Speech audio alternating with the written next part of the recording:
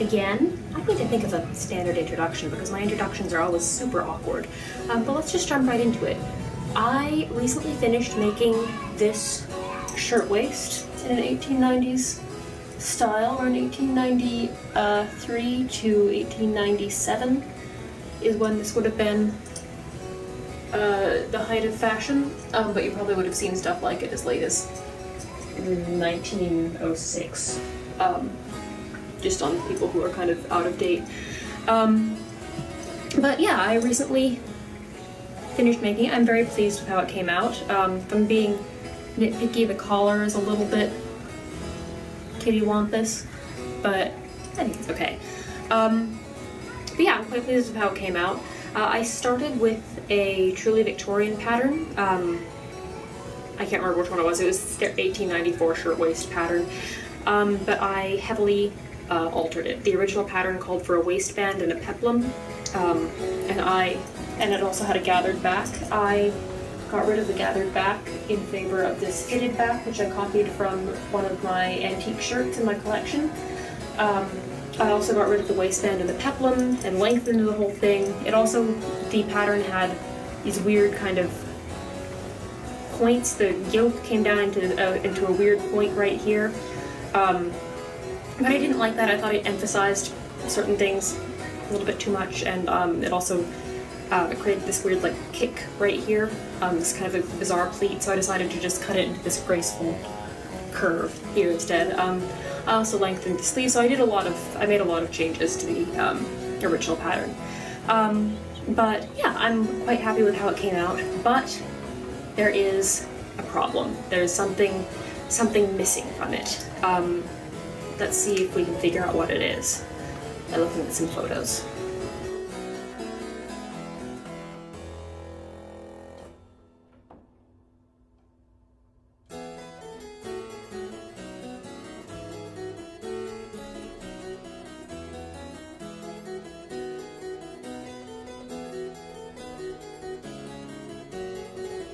Yes, that is right. All of the photos from this period have very full sleeves. And while mine have the potential to be very full, they want to lie quite flat. So what we are going to do today is make some 1890s sleeve bustles.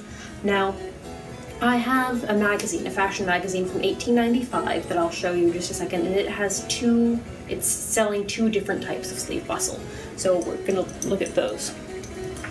So this is the Coke & Company fashion catalog for the spring and summer of 1896. And in it it's quite fragile, not in the best shape, but in it is this piece of parchment paper for mail-away orders, and it has an advertisement right here for a sleeve bustle, and it is captioned a Parisienne sleeve bustle, black and white, regular price 18 cents, but they are being sold for the very low price in this catalog of just 10 cents a pair. So there's this kind. It looks sort of like a spring or a slinky. And then there's also an advertisement for another style. Aha. So then this is the other style that's advertised. So this looks like it's made out of like almost a wire mesh that's looped back on itself and secured here. That just kind of fills out the sleeve. And this is captioned new shoulderette or sleeve bustle made of extra fine light steel covered with silesia. A large size at 39 cents a pair, medium size at 19 cents a pair. So I have two options. I think I'm going to go with this one for several reasons. First of all, I think that this one will give a better shape than the other one will, and second of all, I feel like I can This one will just be a lot easier to make than the other one. And I also just think that this one looks much more interesting. So I'm gonna go with this one. Now, I believe that this, it doesn't say what it's made of, but based on photographs I've seen of extant ones, they're not very common. So there are just a few photographs of the same set of sleeve bustles, because there just are not very many of them. But from what I can tell, they seem to be made out of wire, like a flexible wire. I do not have the capability to do wire working and metal working, so I think I'm going to make mine out of fabric-covered synthetic whalebone. That is something, I know that they had celluloid boning and synthetic whalebone back in the 1890s. I think that the stuff that I'm going to be able to find is not going to be made out of celluloid, seeing as celluloid is incredibly flammable. It's not really used for really anything anymore other than ping pong balls. But I know in spirit it is relatively accurate, even if it's not quite on point. It kind of gets the idea across well enough, I think, to be considered accurate. So I'm going to construct, and I think I'll put a picture up here as well of like a reference photo. So it's going to be constructed of several ribs of the synthetic whalebone that will attach some. I'm still not quite sure how they're going to attach to the shoulder, how I'm going to put them on, but we'll cross that bridge when we come to it. So yeah, let's go and get the synthetic whalebone.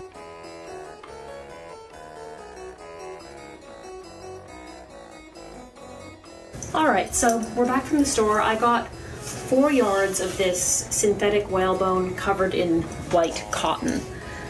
That is not showing up at all. Okay, so I think this ought to do the trick. I hope I got enough. If I need to go back and get more, I always can. But it'll essentially go like this. So I think we should get to the next. After a bit of experimenting, this is what I've come up with.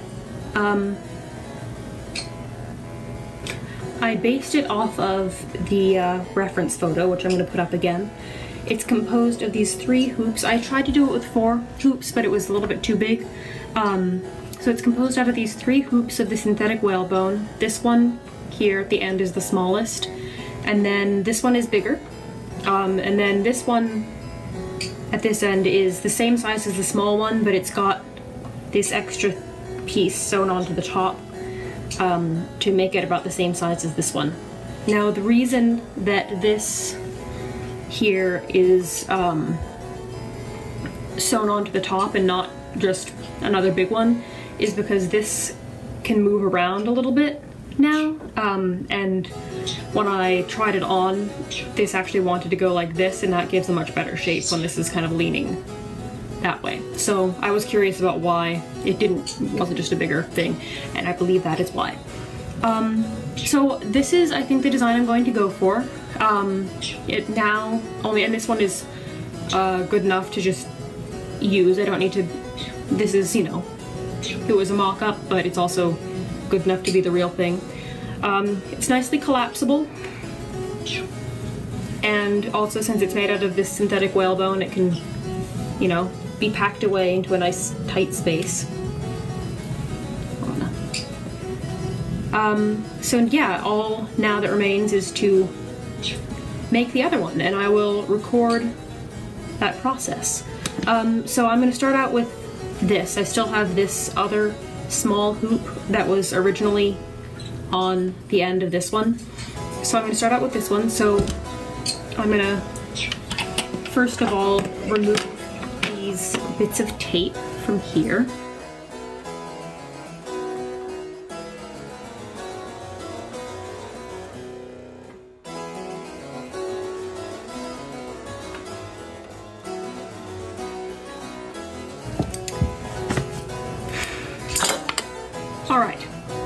this has been removed. So I've got one of these. I need to make another one this size. So I'm just going to take this whalebone here and simply measure this out. Oh, and you are probably going to want to know how big I decided to make this. It's going to vary.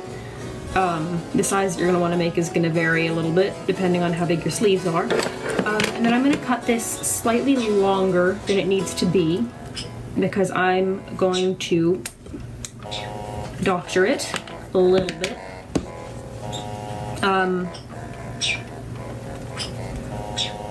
Yeah. So now what I'm going to do is extend the boning from its sheath and just cut off a little bit of it, maybe half an inch. Like that. Push it back in, so now I've got some fabric without boning that I can sew through. And this is, I have not actually checked to see how big any of these things are. So the short ones are 20.5 inches long.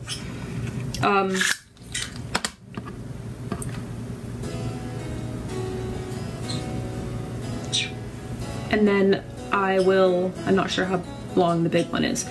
So that's actually quite a circumference, 20.5 inches.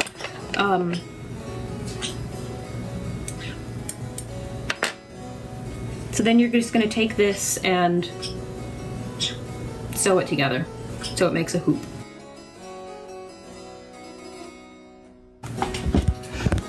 I've not actually been making sure to position myself so the camera can see this. I have my iPad balanced on top of my typewriter right now because I am too cheap to buy actual camera equipment.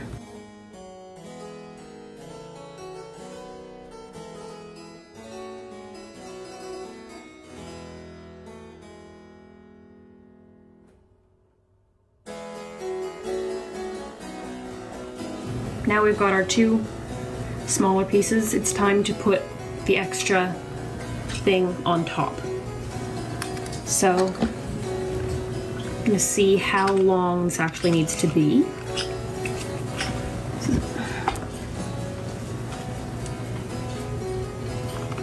Might it be better?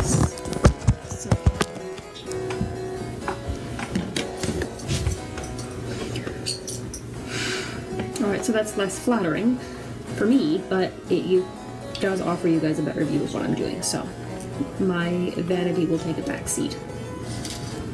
So I'm just going to measure around this to see how long I'm going to need to cut it. So that is 14.5 inches.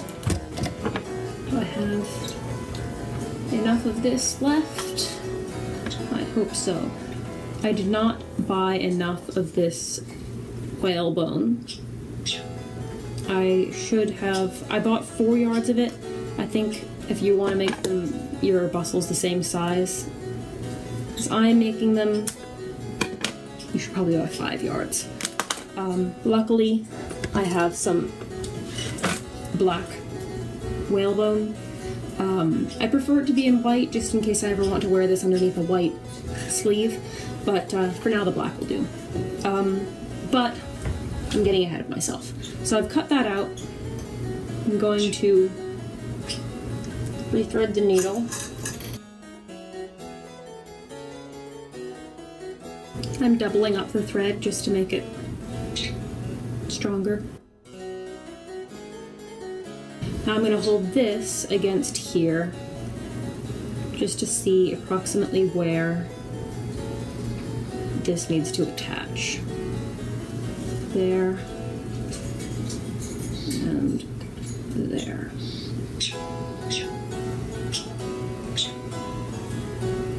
Like that. It's just, I'm sorry I can't pick this up to give you guys a better view. Good, so there and there. But, oh shoot.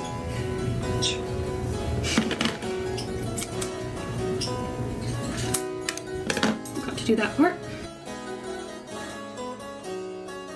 And sew this on.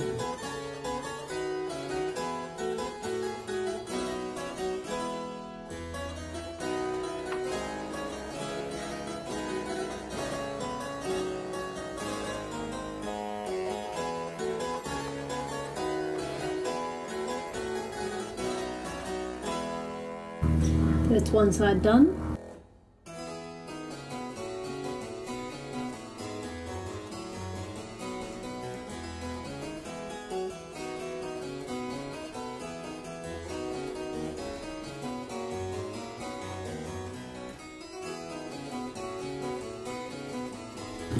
I love my little stork scissors.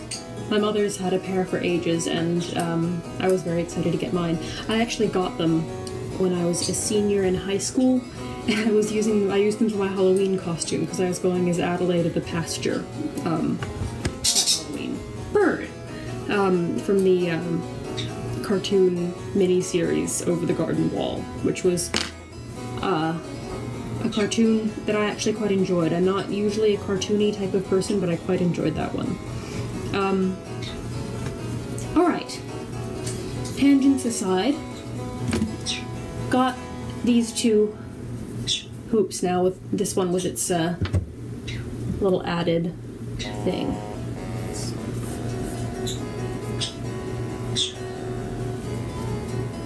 There. So now we just need to make one big one. And I'm gonna have to use the black wrapped bone for this, and it needs to be, oh, I dropped it. It needs to be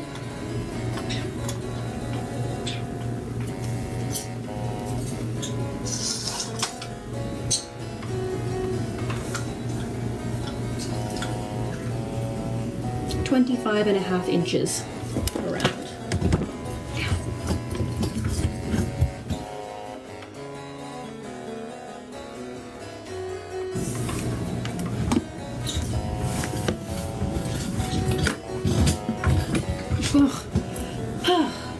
My skirt got underneath the chair. Alright, that should do it. Let's just trim off the edge a little bit.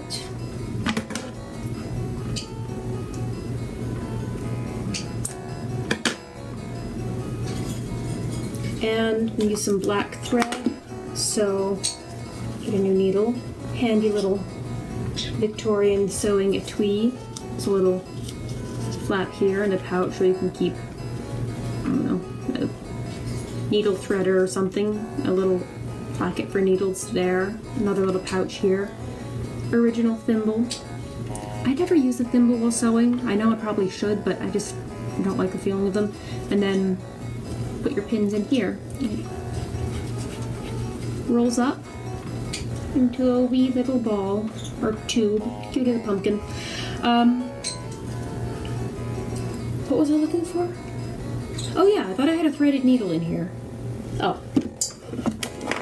All that and the needle is right here. Let's use black thread, at least try to match the threads.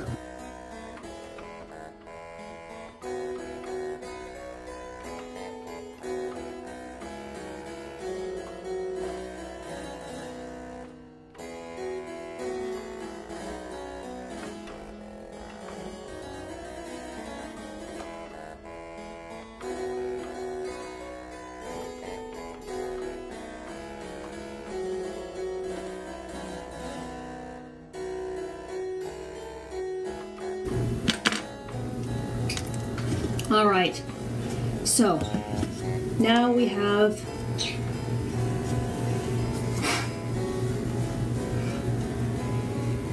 the structure. So now all that remains is to put the tapes on to hold it together. So I've just been using this twill tape. That's been working fine. I don't have a ton of it left, so I may have to use something else for the top part, but I'm going to use it I can at least use it for the bottom part. So you take the pieces, hold them like this, and then I'm going to, first of all,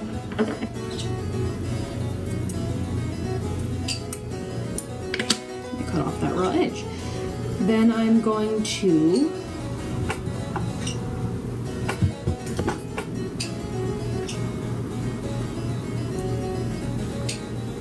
quite sure how I can show this. I'm going to fold this edge under like this, and then put the folded down part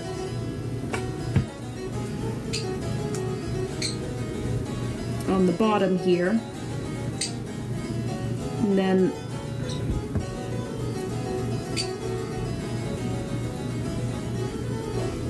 wrap it around like so. I really hope you can see or at least surmise what I'm doing.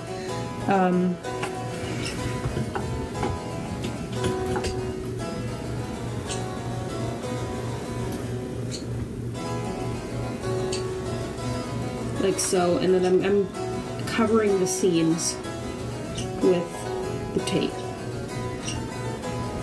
So it'll come out like that, and then I'm just gonna sew it on here, here, here, and here.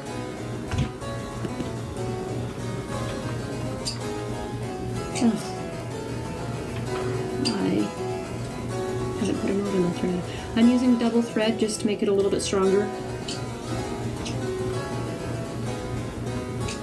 And I'm going to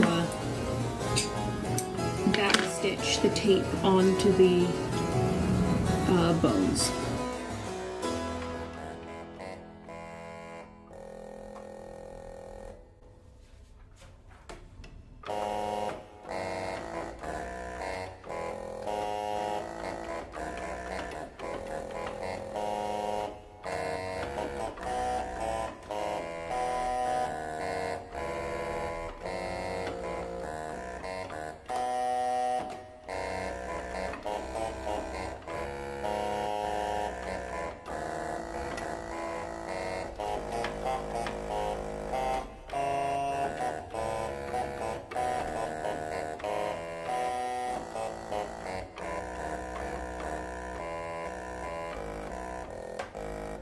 I've come to a place in which I can no longer tie off the thread. There we go.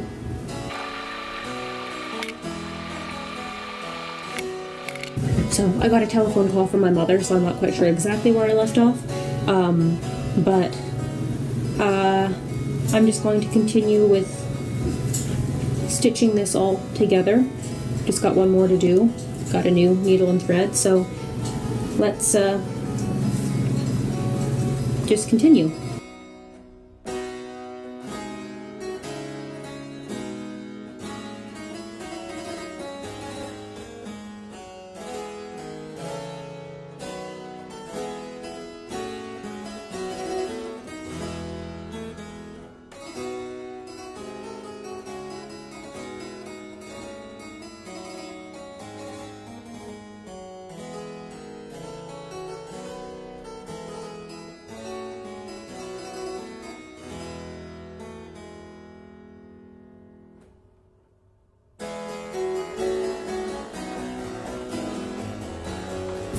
This is what we have. Stitched there, there, and there, all across. So we've got this, but it's still quite loose and floppy, so we need to add these tapes, or this tape. I'm just going to use this. I think there is enough of it. Come back here. I'm hungry. What time is it? 7 o'clock. Maintain a proper posture. You're going to want to fold this over again, just a little bit like that, and you're going to take it here, and you're going to put it directly on top, and you're going to have this little folded over piece hanging off the edge. Just a little bit.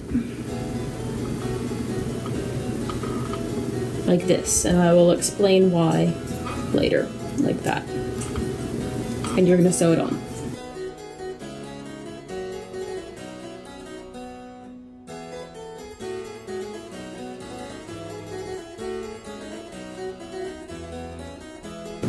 And there's no need to backstitch this top part on.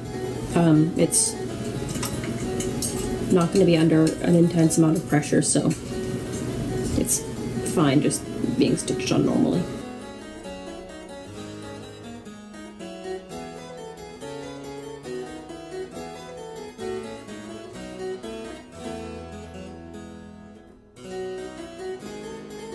Just going to measure and see how long this part needs to be.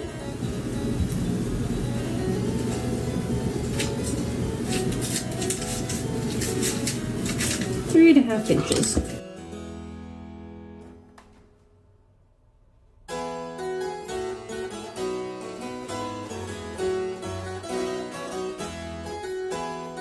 I've done something wrong. Do you see what it is?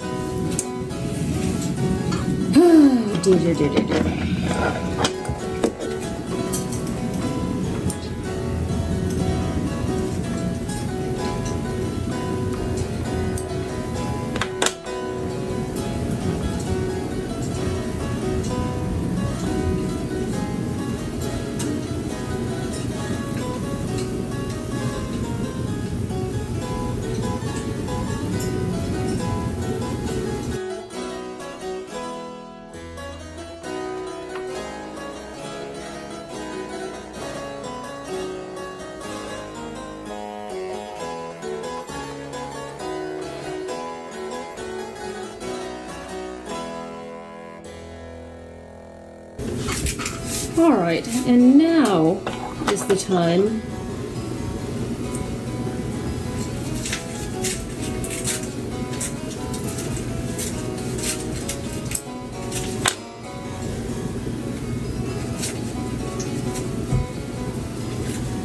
to do this. Fold this over. You don't need to worry about leaving a tab hanging off on this side. Looks about right.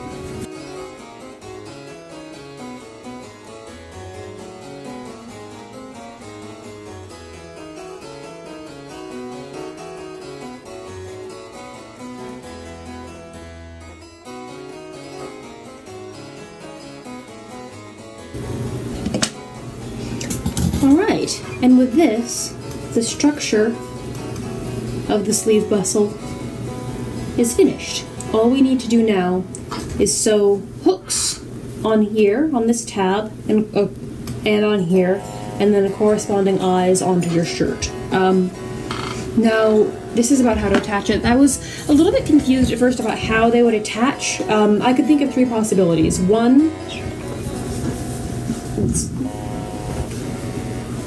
that the tapes came up here and they somehow like attached around the neck, but that seemed incredibly unlikely, so I didn't really pursue it.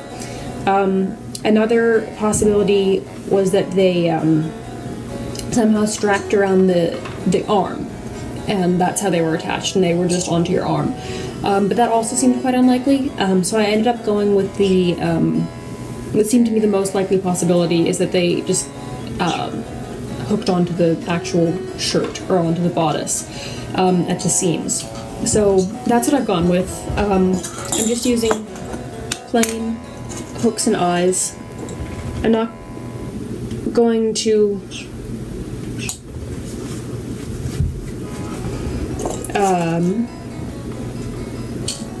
I'm not going to film the process of sewing the eyes into the shirt because you all know how to sew on an eye, and it will vary depending on where you want it for every shirt.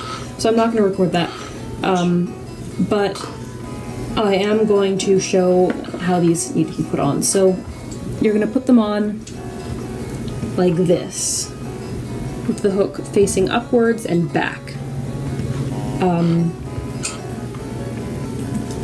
Then you're just going to sew it on.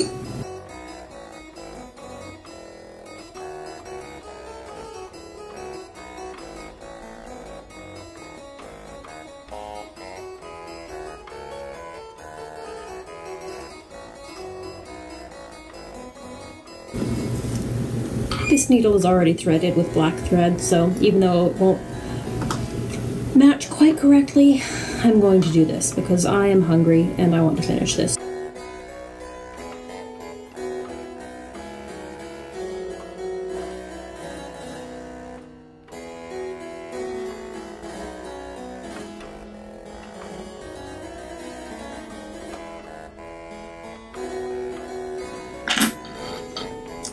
And with that, the sleeve bustles are done.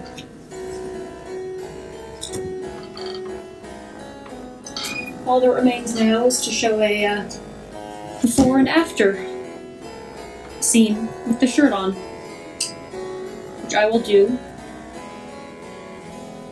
after I have eaten.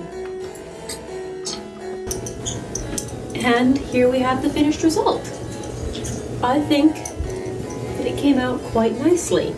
As you can see, my sleeves are much more puffy, and I think that it's really cool. You can't really see you can kind of see the lines of the bones, but for the most part it just kind of gives a really nice full puffy look and doesn't look too artificial. So I'm very, very happy with the way they turned out. And if any of you end up making these, please tell me how it went. Send me pictures, I would love that. Yeah.